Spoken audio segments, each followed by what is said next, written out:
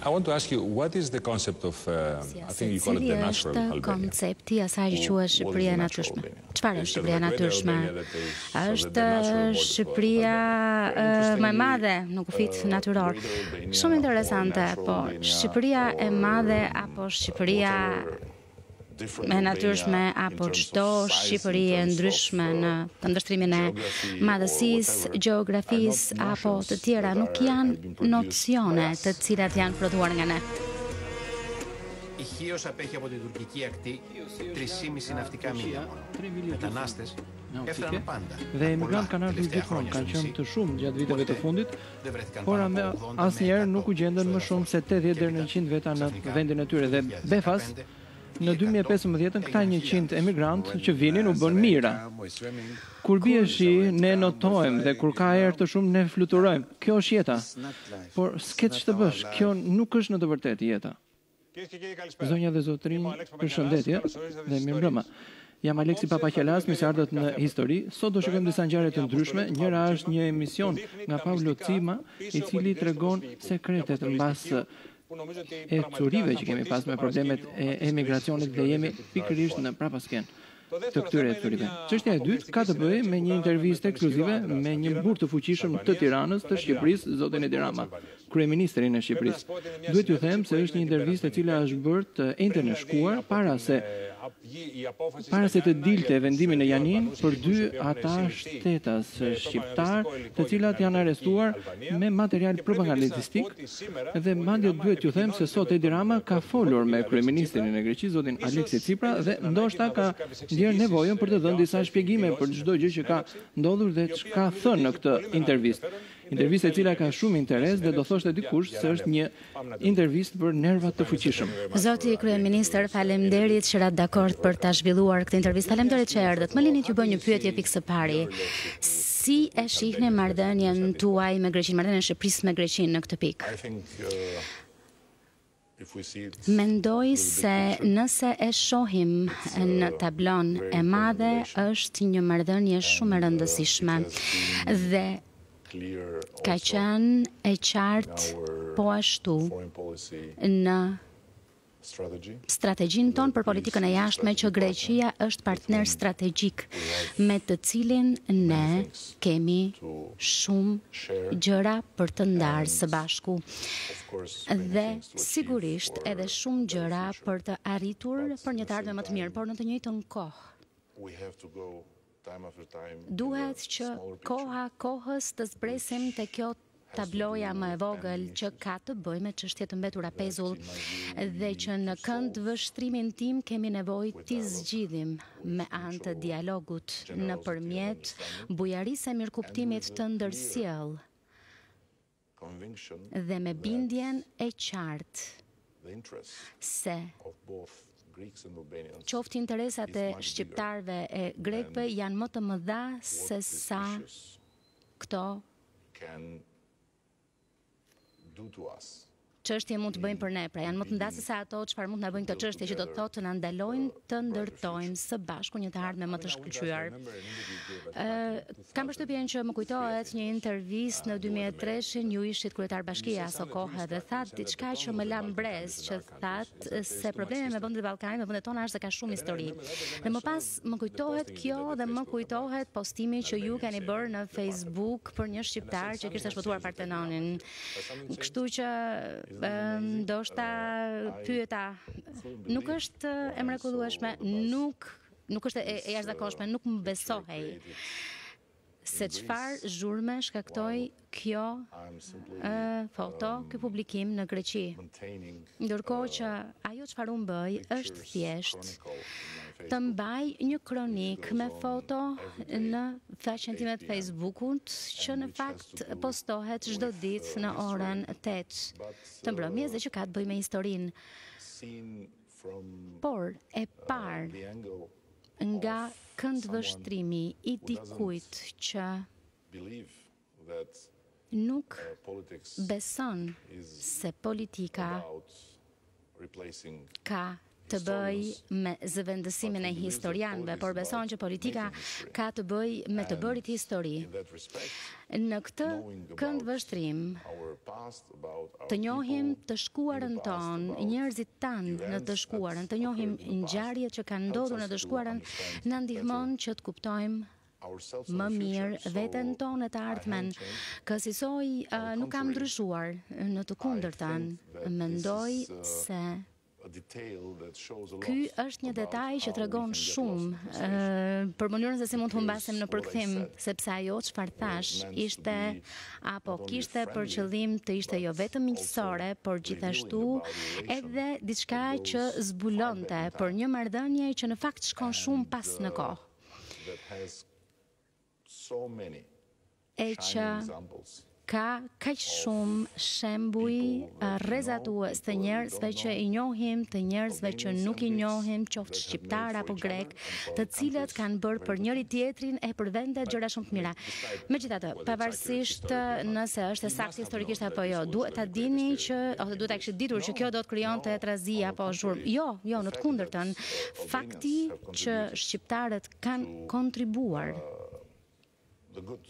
për të mirën e Greqisë, e shoqërisë greke, dhe fakti se shumë njerëz aso kohë flisnin në gjuhën shqipe nuk e bën Athinën një qytet shqiptar. Kështu që doja thjesht të thoja se kjo ka të bëj me vetë faktin që kemi qenë të lidhur kaq ngushtë për shkak të historisë sonë e për shkak të këtyre njerëzve, saqë gjithnjë duhet të mendojmë se sa gjëra të rëndësishme mund të bëjmë për njëri tjetrin dhe se sa të mirë mund të jemi për njëri tjetrin në vend që të mbytemi nëpër ujëra mjaft të errta, të nacionalizmave, të urrejtjes, të konfliktit dhe të manipulimit mediatik, që është rezultat i politikanëve që kërkojnë apo shohin më shumë nga zgjedhjet e ardhshme se sa nga brëzat e ardhshëm. Për ta mbyllur këtë kapitull, po në qoftë se kryeministri ynë Tsipras të botonte në Facebookun e tij që heroi juaj grek, që në fakt sipas heroi juaj Skënderbeu, që sipas historianëve tanë gjysmërisht grek, do ta postonte këtë. Çfarë do të thonit ju?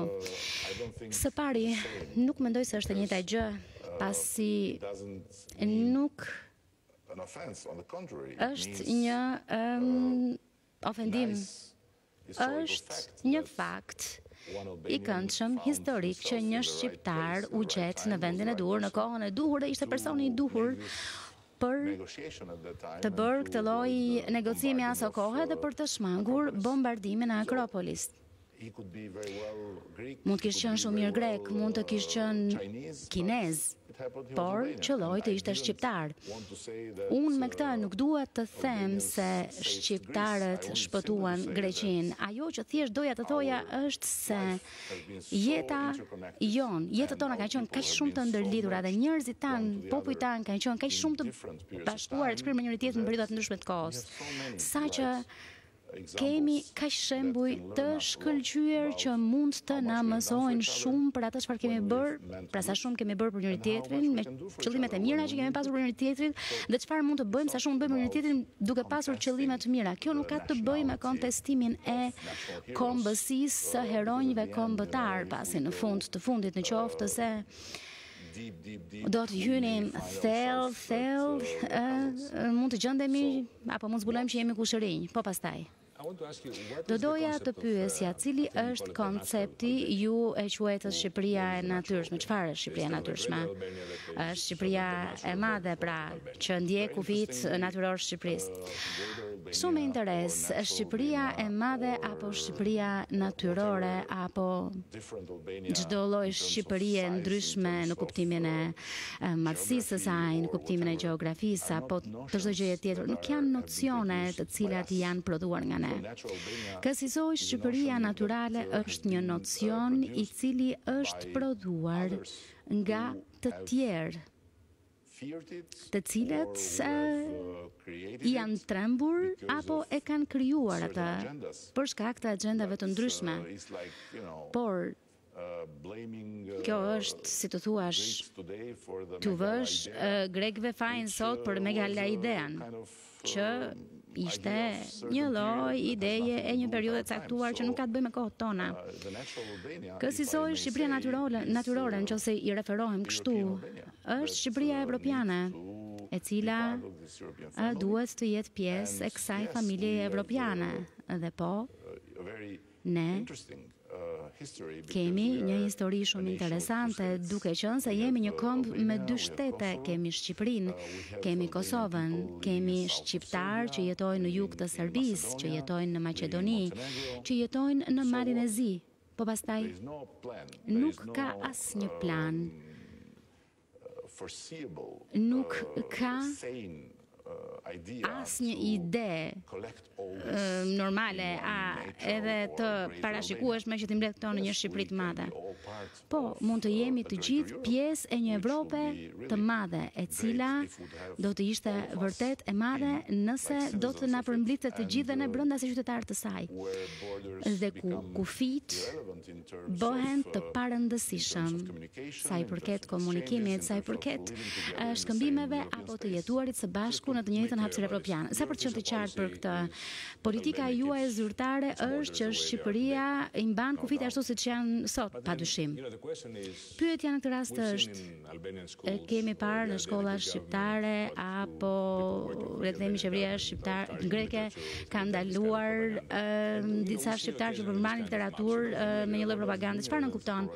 Çfarë nënkupton propaganda irredentiste? Unë nuk mendoj se është irredentiste. T'ju thuash fëmijëve tanë se ku kanë jetuar shqiptarët, dhe nuk mendoj se është irredentiste. T'ju thuash njerëzve se ka qenë një zonë që quhej Çamëri, e që shqiptarët jetonin atje, e ku për fat të keq nuk është ajo çfarë ju themi fëmijëve, por çfarë shohim, që njerëzit nuk mund të shkojnë. Pra, imagjinoni dot, njerëzit as mund të shkojnë, të udhtojnë, të shkojnë atje ku shtëpitë e tyre kanë qenë, ku kanë qenë familjet e tyre, për shkak të çfarë?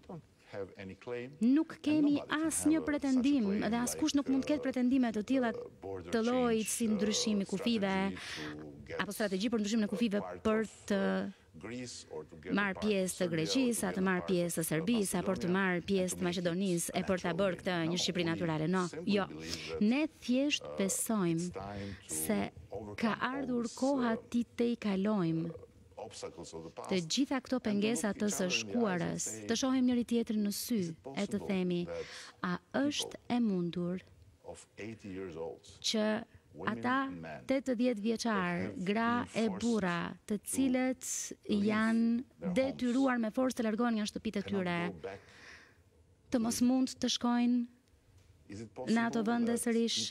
A është e mundur që personat që janë nga ky rajon shqiptar të mos mund të kalojnë kufirin e një fqinji të madh, pra një vend i fqinj të madh evropian si Greqia? A është e mundur?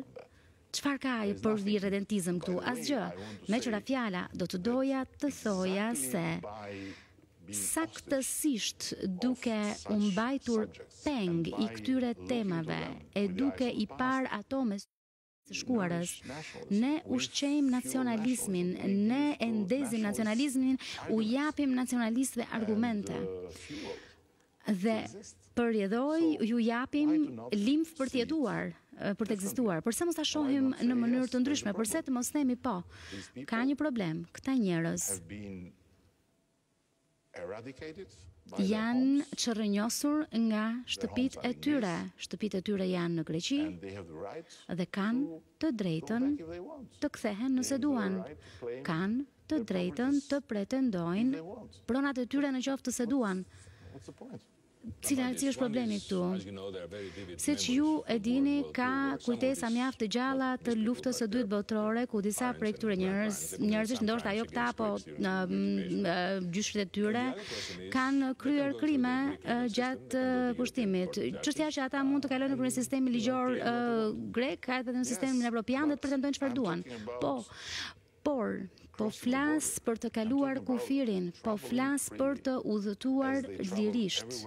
Ashtu siç mund të udhëtojnë gjithkund në Evropë, ashtu se gjithë shqiptarët e tjerë mund të udhëtojnë lirisht në Greqi. Ata s'munden. Pasaportat e tyre thjesht le të keq përdoren në kufirin grek dhe ata kthehen. Flas për njerëz të vjetër, për të vjetër, flas për 80 vjeçar dhe nuk e besoja dot. Një grua 80 vjeçare më tha kam ëndër të shoh për herë të fundit në jetë shtëpinë ku më dëbuan kur kam qenë fëmijë dhe smundem. Natyrisht ka pasur njerëz që kanë bashkëpunuar, por ku në këtë botë kemi parë që breza të tërë të mallkohen me pamundësinë për të ushtruar të drejtat e tyre për shkak të paraardhësve që mund të kenë qenë kolaboracionistë. Dhe ku në botë kemi parë një komunitet të tërë që etiketohet si kolaboracionist. Kjo është çfarë po them, që nuk duhet të hyjmë në këto detaje, dhe në fakt keni të drejtë. Në qoftë se politikanët vendosin të shkruajnë historinë, mund të bëjnë vetëm dëm. Por politikanët kanë detyrimin të lexojnë historinë, të nxjerrin mësime prej saj dhe së fundi, por jo nga rëndësia. A e din grekët se jemi në gjendje lufte, që do të thotë ka një dekret mbretëror i cili ende është në fuqi. Miqve të mi në Greqi u a them këtë, i kam thënë Jorgos Papandreut, Samarasit, Aleksis Tsiprasit, me qëra fjala njerëz të cilët i respektoj. Papandreou, një njeri me qëllime mjaft të mëdha, Samaras me një vendosmëri të madhe, dhe Tsipras me një pasion shumë të madh, të cilët dëgjojnë. Atëherë pse nuk e heqim këtë ligj të gjendjes së luftës? E më pas, mund t'ju themi këtyre njerëzve thjesht është në rregull, sepse ky ligj i gjendjes së luftës përdoret si pengesë që ata të shkojnë përmes sistemit ligjor. Por në 1987 kjo uhet poshtë jo. Ne jetojmë në një paradoks të përsosur ballkanik. Kemi një traktat miqësie me Greqinë dhe kemi një ligj të gjendjes së luftës, po në të njëjtën kohë. Miq tanë thonë, e ç'kuptim ka kjo, s'është asgjë. Në rregull. Atëherë, në qoftë se nuk është gjë, atëherë pse nuk e shfuqizojmë komplet? Është i pakuptimt. Këto janë gjëra të cilat mund t'i zgjidhim lehtësisht, në qoftë se nuk mendojmë për zgjedhjet e ardhshme, por në qoftë se mendojmë për gjeneratat e ardhshme, mund të bëjmë gjëra të mëdha së bashku dhe me qëra fjala nuk e duroj dot faktin që ka njerëz që më mendojnë atje si një person me ndjenja antigreke. Unë jam i lumtur sepse ka shumë njerëz këtu që më mendojnë si pro-grek. Pra, me siguri duhet të jem duke bërë në një gjë ashtu siç duhet, sepse askush nuk duket se është i lumtur, kështu që është në rregull. Të sfidoj. Nuk ka asnjë hartë të asnjë Shqipërie të madhe në asnjë libër shkolle.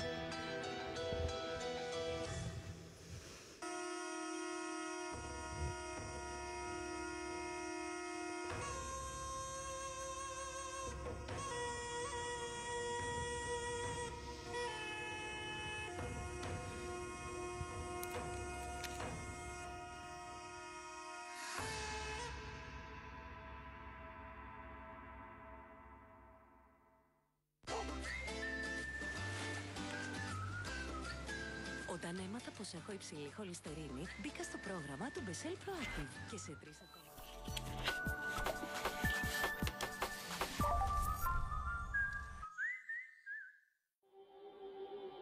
Telekom është shoqëron biznesin tuaj në të ardhmen. Ju sjellim Microsoft Office 365 me videokonferenca në një klik, email e kalendar të avancuar dhe zyrë virtuale në cloud. Bashkëpunoni kudo ku jeni nga çdo pajisje. Arrini maksimumin me gjeneratën e re të Office.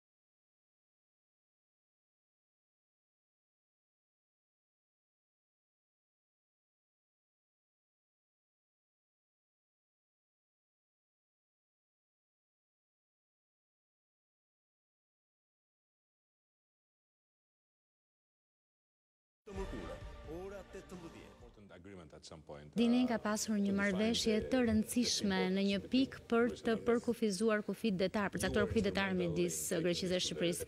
Në fakt, ju patët një rol kryesor për ta çuar në gjykat, për ta hedhur poshtë, ndërkohë që oponenti juaj Zoti Berisha tha që kishte një dorë pro-turke në këtë gjë, me di që keni pasur debatin në parlament. I kam vendosur një rregull vetes, nuk flas asnjëherë për kundërshtarët e mi në anglisht, çfarë nën kupton.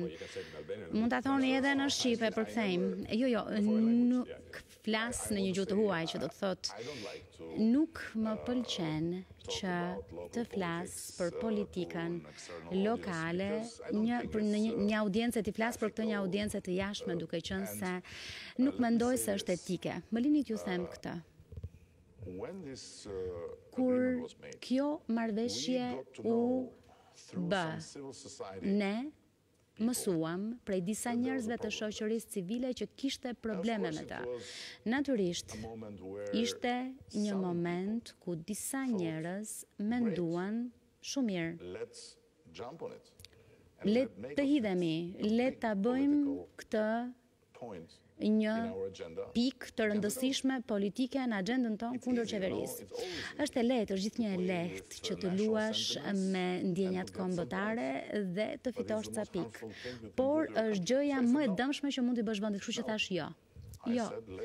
Thash le ta lëmë në duart e gjyqtarëve, të ekspertëve dhe të kemi një proces. Dhe me qëra fjala është vendimi i vetëm që mbaj mend që gjykata jon kushtetuese e ka marrë me unanimitet 9-0. Pra ka diçka që nuk shkon në këtë marrëveshje dhe mund të jetë gabim. Cili është problemi këtu? Dhe ju thash miqve të mi në Athinë, të gjithëve atyre, dëgjoni, le të ulemi, të zgjidhim. Kur ka një vullnet, gjërat bëhen. Kemi këtë këndvështrim bazuar në vendimin ton të gjykatës kushtetuese, le ta zgjidhim. Le të ulemi me ekspert. Kam propozuar edhe të kemi një palë të tretë që mund të zgjidhet nga të dy ne në mënyrë konsensuale dhe për ta mbajtur në nivel ekspertësh e të mos ta bëjmë një tragjedi të madhe greke në lidhje me kush do të fitoj e kush jo. Megjithatë, ekspertët tanë më thonë se vendimi i gjykatës i ka habitur. 2 paragrafë që janë paragrafët kryesor janë në fakt mjaft të ngjashme me demarshet politike që ka bërë Turqia për çështjet tona dypalshe. A ka ndonjë rastësi, a mund të sigurosh që më dëgjoj?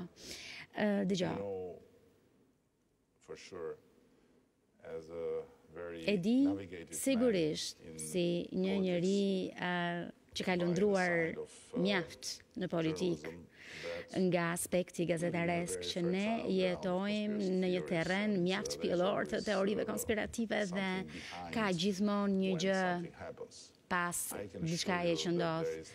Mund t'ju siguroj që nuk ka asgjë të këtij lloji dhe nuk është sekret që ne kemi gjithashtu përcaktuar, kemi vendosur një partneritet strategjik me Turqinë. Nuk është sekret që jam një mik i mirë me presidentin. Nuk është sekret që kemi marrëdhënie të mira, por e gjithë kjo ka ndodhur në një kohë kur ne ishim në opozit dhe nuk kishim asnjë kontakt me askënd në palën turke, asnjë kontakt. Dhe kjo mund të provohet lehtësisht. Për herë të parë kam takuar për kryeministrin Erdogan pak muaj pasi isha zgjedhur, për herë të parë.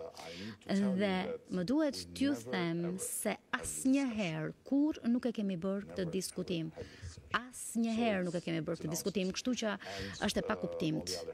Nga ana tjetër, po. për shkak se ne kemi një pozitë të ndryshme, miqtë tanë në Greqi kanë një pozitë të ndryshme, në nivel ekspertësh atëre, na duhet të ulemi të flasim. Dhe është besimi im se midis fqinjve siç jemi ne, dhe pas një historie që na ka treguar se gjëra të mëdha kanë bërë grekët e shqiptarët, nuk do t'i kthehem historisë, por t'ju thënë se sa shumë besoj unë kemi bërë për Greqinë dhe sa shumë Greqia ka bërë për ne. Unë nuk e harroj kur se kemi kaq shumë shqiptarë që sot jetojnë në Greqi e që kontribuojnë për Greqinë, por pasi janë pritur si vëllezër, si motra, nga popullsia greke, jo në mënyrë shumë bujare nga politika greke në vitet 90, por shumë bujarisht nga njerëzit. Ju kujtohet shumë mirë se si u pritën grekët këtu. Dhe kur ishin të uritur për shkak të luftës, ka kaq shumë pra shembuj fantastik të asaj çfarë ne kemi bërë për njëri tjetrin. Dhe duke qenë se ka momente ku politika ka krijuar kaq shumë trazi, në momentet kur kemi probleme, na duhet të flasim më shumë, na duhet të diskutojmë më shumë, na duhet të përfshijmë më vullnet, më mençuri për të zgjidhur problemet, sepse në fund ne jetojmë në një rajon ku nga gjërat më të vogla mund të ndodhin shpërthime të mëdha. Dhe së paku, por jo nga rëndësia, nga një gjë shumë e vogël, nisi lufta e parë botërore nga ky rajon. Më është thënë se duke qenë se kjo marrëveshje ka mbetur në këtë situatë, ju keni kërkuar informacion lidhur me një eksplorim që Greqia po bën në Jon. Është kështu, po flasim për një zonë të kontestuar ku presupozohet se ka një burim të rëndësishëm nafte e gazi. E kam thënë gjithnjë, përse nuk e shohim si një mundësi të madhe për ta zgjidhur së bashku, përse nuk duhet apo përse nuk ecim më tej në bashkëpunim në të gjitha fushat, sepse mund të bëjmë kaq shumë së bashku. Shqipëria mund të jetë një mundësi kaq fantastike për shumë investues grek, por po ashtu Greqia mund të ketë kaq shumë avantazhe nga bashkëpunimi me Shqipërinë dhe me shqiptarët. Kësaj besoj se duhet të përqendrohemi tek një nocion, duhet të flasim e të zgjidhim gjërat me durim dhe me vullnet, sepse nuk ka shans që të parashikojmë një të ardhme tjetër përveç se një të ardhme bashkëpunimi me njëri tjetrin. Më lini t'ju pyes për Rimarën, duke qenë se e dini që ka pasur shumë debat edhe për këtë. E kuptoj programin e shëmbjes të gjitha ngrehinave apo ndërtesave të palishme në gjithë vendin, po më duket shumë e çuditshme që në këtë zonë u shëm në 15 gusht, që për ne është një pushim fetar shumë rëndësishëm. Ju e dini që flitet le të themi për minoritetin grek këtu që është pjesë e helenizimit të jugut. Do t'ju jap fakte, më dëgjoni. Ju sfidoj personalisht apo si një grup mediatik të hetoni për këtë. Dhe në qoftë se më vërtetoni të kundërtën, jam gati të kërkoj një ndjesë të madhe publike. Jam angazhuar me qeverinë time në një program të quajtur Rilindja Urbane, një program i shkallës së madhe për rimëkëmbjen e qyteteve. Për shkak të këtij programi kemi shembur në mbar vendin gjatë këtyre 3 vjetëve 9.150 ndërtesa në mbar vendin. Më së shumti ndërtesa të palishme dhe një pjesë të lishme, dhe në rastin e ndërtesave me leje kemi zbatuar të gjitha procedurat e shpronësimit në bazë të ligjeve shqiptare. Në Himar është e njëjta gjë, i njëjti program. Kryetari i bashkisë kërkon të rimë këmbë, të rilind hapësirat publike, pasi kemi mbështetitoren, tani ky është projekti i dytë i madh dhe ka të bëj me 18 ndërtesa, 12 prej të cilave janë pa leje e 6 prej të cilave janë me leje. Këto 6 po kalojnë përmes të njëjtës procedurë shpronësimi. Dhe kur flasim për ndërtesa, ju duhet të kuptoni, apo duhet të nënkuptoni se ju referojmë kioskave, lavazheve, ndoshta 1 apo 2 moteleve të vogla në qoftë se nuk e kam gabim, një shtëpi ku jeton dikush, disa shtëpi të vjetra që janë tërësisht të shëmbura. Kështu që në qoftë se në këtë rast procedura nuk është saktësisht e njëjta që ne kemi zbatuar në të gjithë vendin për 9150 ndërtesa të cilat janë shëmbur nga faqja e dheut, atëherë ju detyrohem një ndjesë. A mendoni se këto politika një farsoj janë të ndjeshme për traditat lokale, për kulturën lokale? Dëgjoj, nuk dua që të hyj në një diskutim tjetër për atë çka është Himara. A është Himara një vend ku ka grek që flasin shqip apo ku ka një pakicë greke, sepse kjo nuk është pjesë e kësaj interviste. Ajo çfarë dua t'ju them është që nuk ka asnjë vend në botë ku për shkak të faktit se ti përfaqëson një pakicë ti nuk i nënshtrohesh ligjit, pra nuk je subjekti i ligjit në vendin ku jeton. Problemi është në qoftë se për shkak se je pakicë, ti mund të abuzohesh nga ligji, po nuk është ky rasti dhe nuk ka qenë kurrë ky rasti. E me qëra fjala, jam shumë krenar për këtë vend, sepse jo gjatë mandatit tim, por që kur më kujtohet e gjatë gjithë gjërave që kam lexuar, kur nuk kam parë që të jesh nga një kompozit tjetër të ketë krijuar probleme. Nuk e imagjinojmë dot këtu që t'i themi dikujt që është nga pakica greke, që të jetë sportist dhe të luajë në ekipin tonë kombëtar, i duhet të ndrojë emrin, gjëra që kanë ndodhur, por jo këtu.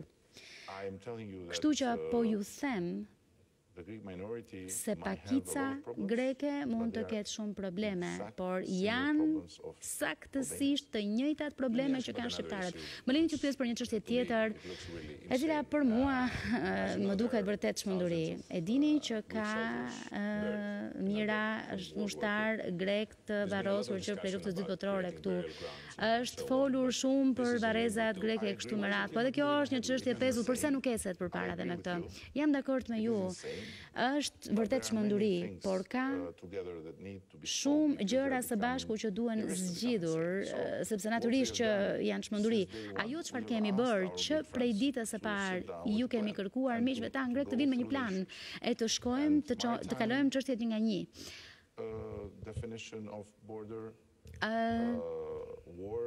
Le të themi të shohim çështjen e ligjit të luftës, toponimet, çështjen e varrezave të ushtarëve grek e shumë gjëra të tjera, gjëra të vogla të cilat duhen kaluar, duhen parë si një agent e së ardhmes, kombinuar me ato çka janë shtyllat e një partneriteti e bashkëpunimi më të fortë strategjik që duhet ndërtojmë me njëri tjetrin.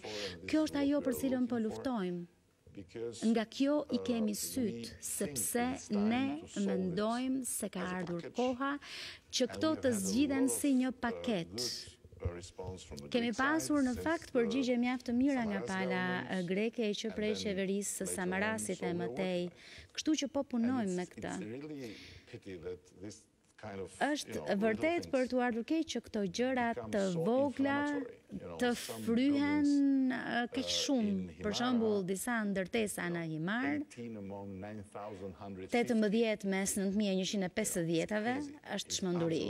Është absolutisht çmenduri që kjo të përfshi opinionet publike, shtetet, ministritë e punëve të jashtme, është çmenduri. Kjo është një çështje historike e mund të zgjidhet lehtësisht, po përse nuk vazhdoni të zgjidhni? Është pjesë e një marrëveshje më të madhe. Por duhen dy që të hedhin një valle. Kësaj na duhet që këtë ta bëjmë së bashku. Saktësisht kjo është pyetja që unë i bëj vetes. Pse? Pse nuk po zgjidhet kjo? Çfarë ka? Dhe unë kam frikë shumë se kjo ban peng një farë momenti në kohën kur zgjedhjet afrohen.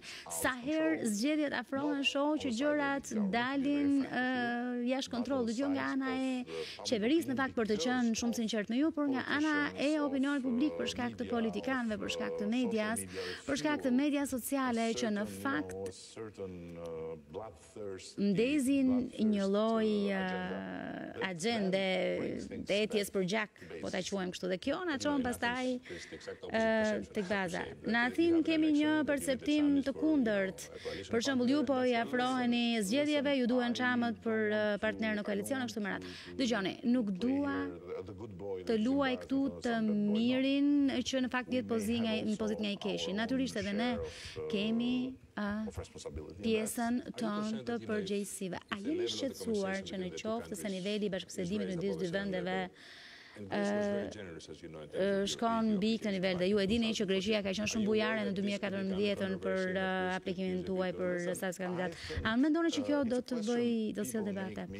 Kam përshtypjen që kjo është një pyetje që shumë njerëz ma drejtojnë sa i përket marrëdhënieve me Serbinë, dhe njerëzit kanë prirjen të mendojnë se përpjekjet tona dhe përpjekja ime personale për të hapur një kapitull të re bashkëpunimi me Serbinë është një lloj bujarie.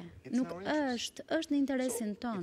Pra, nuk është bujari nga ana e palës greke për të mbështetur integrimin e Shqipërisë në BE, është në interesin grek gjithashtu.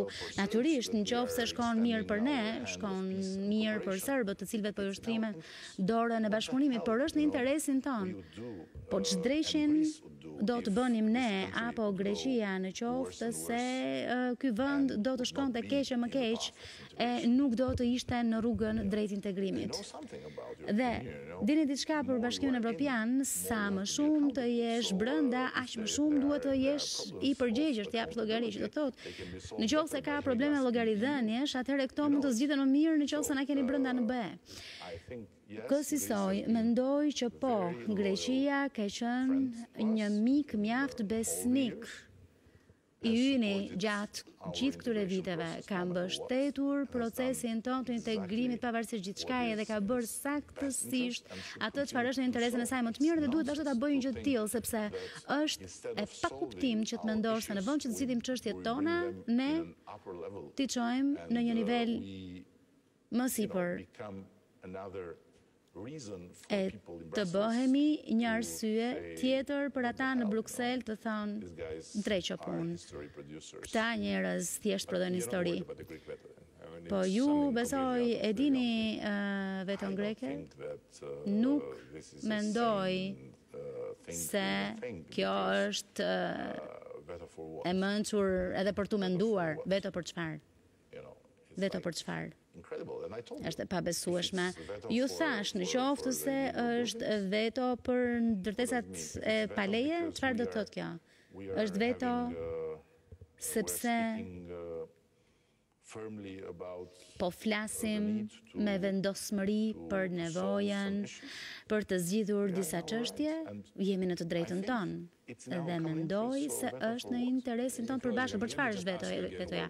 Më lini t'ju pyes edhe një herë aty ku e filluam këtë mbyllur. Ju si kryeministër i këtij vendi, Ju nuk e keni këtë ide të Shqipërisë së madhe apo natyrale si plan. Dgjoj, jam shumë i gjatë për të menduar që duhet jem edhe më i gjatë. Nuk kam vuajtur asnjëherë nga asnjë kompleks madhështie.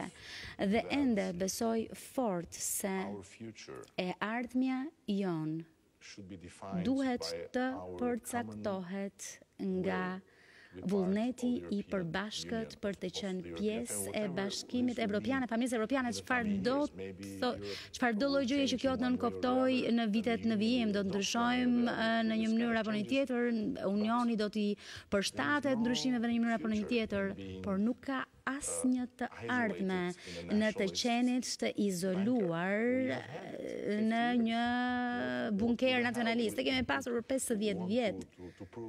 Po ç'drejt duam të provojmë sërish. Na duhet të jemi sa më shumë të jetë e mundur në shoqëri e hapur. Na duhet të bëhemi bashkë, të jemi gjithë së bashku shqiptarët, por nën familje, nën çatinë e familjes evropiane. Çfarë do të bëjmë? Do të bëjmë luftë. Çfarë do të bëjmë? Do të ndryshojmë kufit për çfarë? Ne nuk duam ta bëjmë Shqipërinë më të madhe gjeografikisht. Duam ta bëjmë më të madhe sa i përket demokracisë së saj, begatisë, sa i përket shoqërisë së saj. Do të ndihmonte në këtë mënyrë, në qoftë se në shkolla dhe në komunitete në mbar botën, juve apo qeveria të mos promovonte këto harta të Shqipërisë së madhe. Nuk ka asnjë hartë të Shqipërisë së madhe askund. Dhe me qëra fjala kemi një pikë tjetër në planet tona për bisedime me miqt grek që janë librat. Po punojmë me ta për të pasur një kënd vështrim të përbashkët për gjëra që të jetë arsyeshme për të dyja palët, por ju sfidoj. Nuk ka asnjë hartë të Shqipërisë së madhe në asnjë tekst shkolle. Në qoftë se ka një përmendje të hapësirës se ku kanë jetuar apo ku jetojnë shqiptarët, kjo është histori. Kjo nuk është asnjë bazë për të pasur një Shqipëri të madhe, çdo gjë që të mund të kuptoj kjo në kuptimin e kufive. Nuk dua, e kuptoj një farsoj, por nuk dua ta pranoj këtë paranoj të çmendur thjesht, domethënë vetëm kur dëgjohet fjala çam apo çamëri. Çfarë nuk kupton kjo? Kjo ka qenë një zonë ku njerëzit tanë ka jetuar. Por është tjetër të jetë një zonë dhe është tjetër kur kërkohet që kjo zonë të bëhet autonome në Greqi. Donin kohë më parë, ka njerëz që ende duan, të lutem. Ka ende njerëz në Greqi për të cilët flasin për këtë çmenduri të Vorjoepirit, po unë nuk i marr seriozisht. Dhe kur nuk do të guxoja as të shpenzoja një sekondë pa ju fyer, ti merrja as një sekondë kryeministrit tuaj pa ofendim për të folur për këtë gjë. Ata janë të çmendur që mendojnë se Greqia duhet të shkojë deri në qendër të Shqipërisë.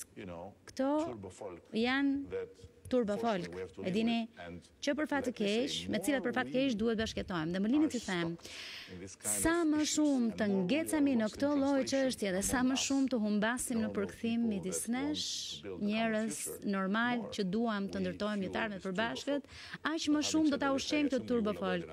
Me kaq sa tha, do të thotë që ju nuk do t'i shmangni një postim tjetër për Parthenonin grek. Unë mendoj që më mirë, nga ana juaj ta shihni me një lloj bujarie dhe të kuptoni që kjo është një gjë e madhe, është një gjë e madhe. Do të ishte ofenduese në qoftë se do të kisha folur për një shqiptar i cili ka dëmtuar grekët, po flas për një shqiptar që ka kontribuar sepse gjendej thjesht në kohën e dur, në vendin e dur, për të bërë një gjë të madhe. Dhe në qoftë se doni mund të postoj në Facebook edhe dikë tjetër, ndoshta një grek që ka bërë diçka shumë të mirë për ne.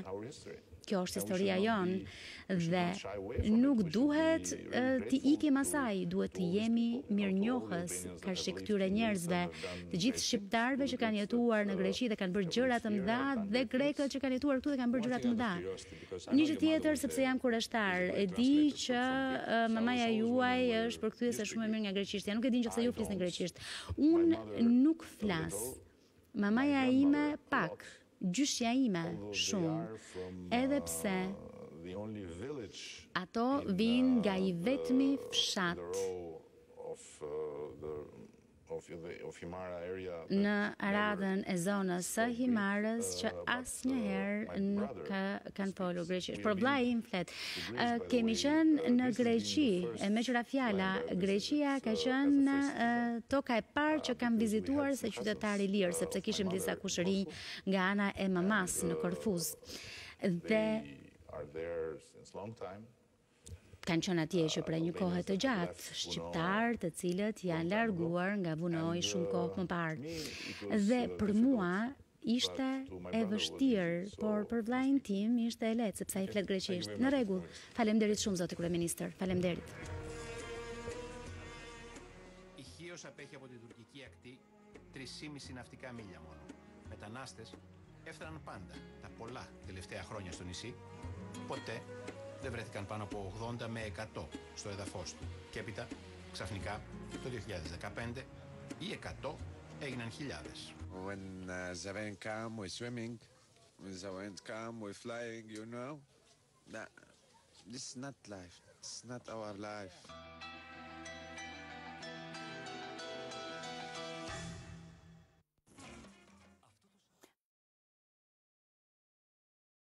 With a rumba!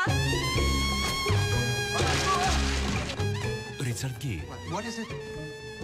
It's the dance of love, and he's just not giving me anything.